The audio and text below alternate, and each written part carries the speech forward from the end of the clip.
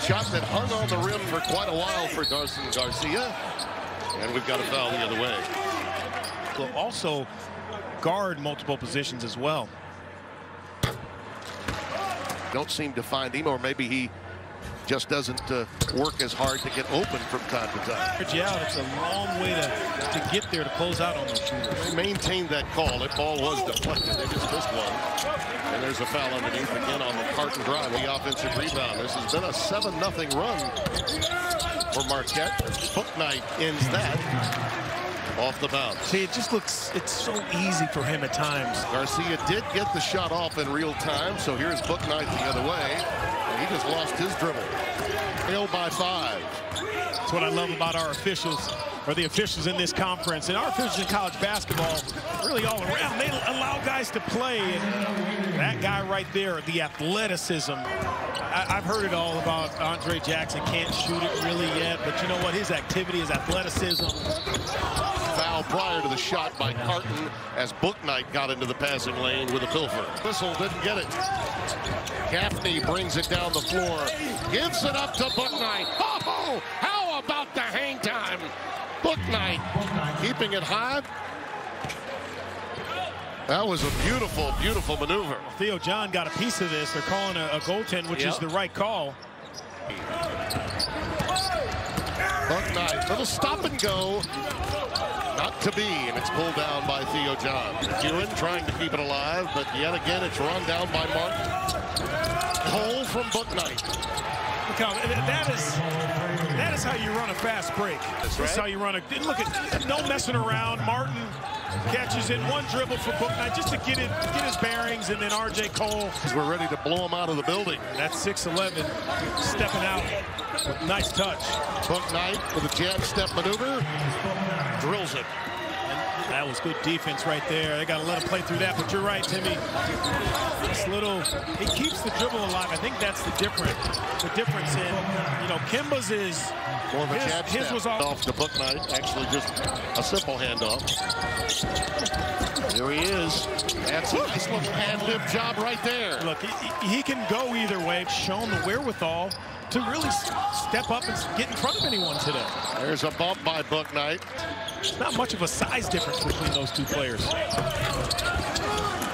That was rushed a little bit by Garcia.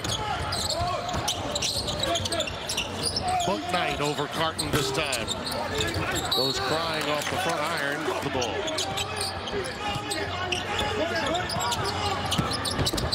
Oh, the teardrop bank is open late.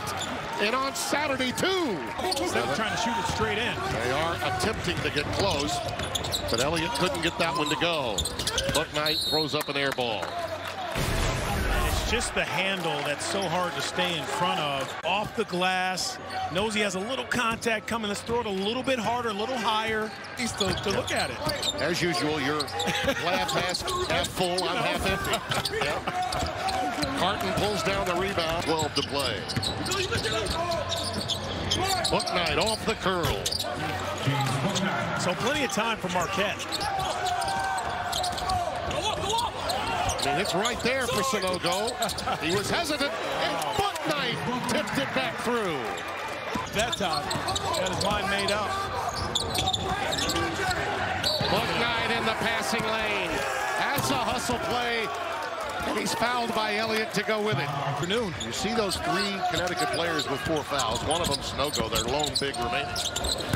And again, rattling it home is Bouknight. It may not make a difference, but that is keeping them in the game. Marquette's done a great job in that aspect. Only 10 offensive rebounds for UConn. I say only because they're right around 14 a game. Bouknight lost his dribble. Still managed to get the ball on the 10. I will say when Coach Calhoun did television, people understood what I meant when I said you couldn't understand what he was saying. Like, what do you mean? It's just that.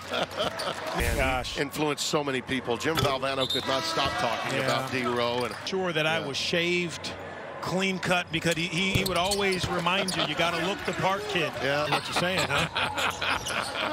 I don't know, Gus. Well, thanks to Steve, I was a worthy candidate the following year. Oh, yeah.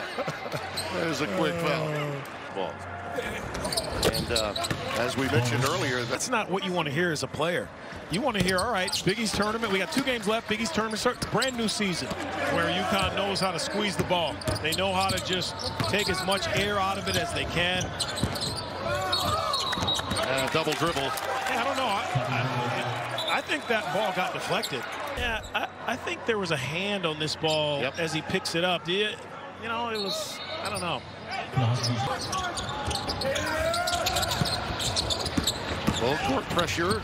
Quickly up to Bouknight. Oh, subtle slam that time.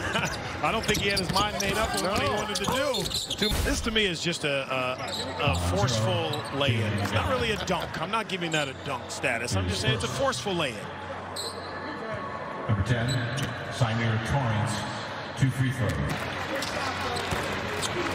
Well, that was a wonderfully played game by UConn. It was. They knew, talking to Danny Hurley yesterday, this is a must-win, and they went out from the start of this game like it was.